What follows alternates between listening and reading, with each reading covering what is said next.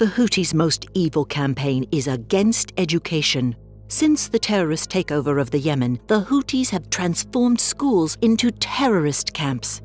They even shell schools with artillery. According to a UN report, more than 1,300 schools were destroyed by Houthi terrorists.